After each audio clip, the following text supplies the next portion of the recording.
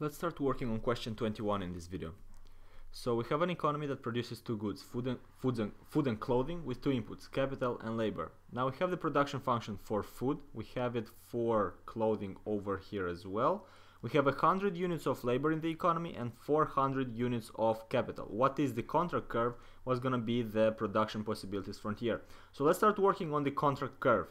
Now let's recall what is the contract curve. The contract curve shows the relationship between the capital and the labor in the economy when companies trade it optimally, when companies operate freely in the market and exchange capital for labor until they cannot do any better. So we want the marginal rate of technical substitution for the food companies to be equal to the marginal rate of technical substitution for the clothing companies. Now let's recall what is the marginal rate of technical substitution. If we draw it on a graph, for instance, if we have the case for the food company, let's say this is our food company, and we know that food company employs capital and labor, so we have the capital of the food company and the labor of the food company, and it employs it in such a way to produce food. So we would have a certain level of production, an isoquant of the food, and at a specific point on this curve, let's say over here, if we draw the slope, what does the slope show us?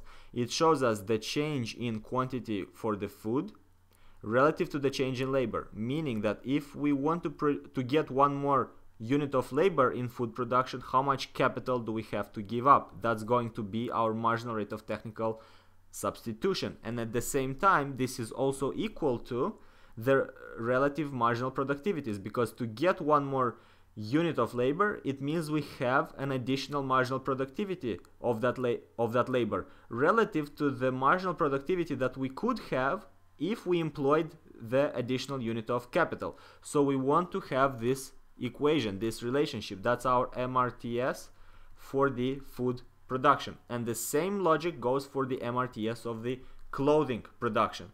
Now, with this in mind, let's first calculate the MRTS. So let's calculate the MRTS for the food production. We said that's going to be the ratio of the marginal productivities, so we will work with derivatives. The marginal rate of technical substitution of the food production is equal to the marginal productivity with respect to labor of food production divided by the marginal productivity with respect to capital of food production. Now, we have the production function of food from here. Let's work with it. Let's differentiate the production function with respect to labor and then with respect to capital. So we would have L to the power 1 over 2 times K to the power 1 over 2. We differentiate it with respect to labor first. Now, labor is the variable, everything else is the constant. So what is the constant? K to the power 1 over 2. K to the power 1 over 2 is the constant. Differentiate L to the power 1 over 2. That's going to be 1 over 2 times L to the power minus 1 over 2 by using the property of derivatives. So that was the marginal productivity with respect to labor. With the same logic, let's do the marginal productivity with respect to capital. So marginal productivity with respect to capital, we differentiate L to the power 1 over 2 times K to the power 1 over 2. Derivative with respect to capital, that would equal to labor is going to be the constant, capital is our variable, so let's take the constant out. Let me change colors. That's going to be L to the power 1 over 2, L to the power 1 over 2 times K to the power 1 over 2 derivative with respect to K, that's 1 over 2 times K to the power minus 1 over 2. So we got both marginal productivities. Let's use them together to find out the marginal rate of technical substitution for food production. So we're going to take the ratio. MRTS for the food production is going to equal to K to the power 1 over 2 times 1 over 2 times L to the power minus 1 over 2 divided by L to the power 1 over 2 times 1 over 2 times K to the power minus 1 over 2. Let's work out some math here because we can cancel out some terms. So 1 over 2 and 1 over 2 goes away. Now what's that gonna be? K to the power 1 over 2 times L to the power of minus 1 over 2. L to the power minus 1 over 2 can be written as 1 over L to the power 1 over 2. In other words, to not talk too much, let's just write it. K divided by L to the power 1 over 2. That's what we would get from the numerator. Over, same logic here, L to the power 1 over 2. And because we have K to the power minus 1 over 2, that's going to be 1 over K to the power 1 over 2. And if we take them together, that's L over K to the power 1 over 2. Now, if we actually do this division, what do we get? We get a ratio.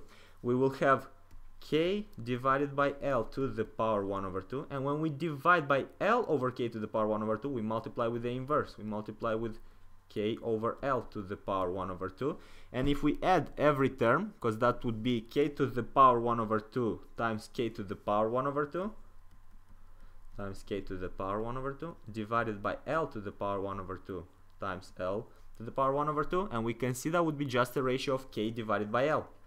K divided by L. So we found the ratio for the MRTS for food production only. With the same logic, let's do it for the clothing production. So for the clothing production, we take the function of the clothing production, which is this one, 2L to the power half times k to the power half. So let's do it over here. We will have 2L to the power a half times k to the power a half. Derivative with respect to labor first. So what's going to be the constant? What's going to be the variable? L is our variable. 2 times k to the power 1 over 2 is the constant. Let's write the constant first. 2 times k to the power 1 over 2. Differentiate L to the power 1 over 2, which is 1 over 2 times L to the power minus 1 over 2. Now let's work out some math here. We can cancel out the 2 with a half. 2 and a half. So that's equal to k to the power 1 over 2 times L to the power minus 1 over 2. Same as it was before.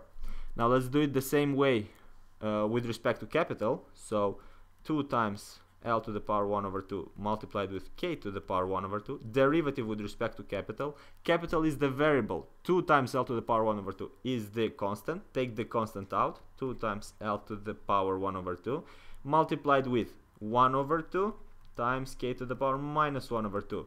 Let's work out some math here as well. 2 and 2 cancel out. So we would have L to the power 1 over 2 times k to the power minus 1 over 2. And now we will see the relationship with the previous MRTS. We can see that we have the same data. We see that what we had over here is the same what we have over here. So as a result, we will get to the same ratio. We will get just to k over L. And that's the MRTS of the clothing production, whereas the previous one was the MRTS of the food production.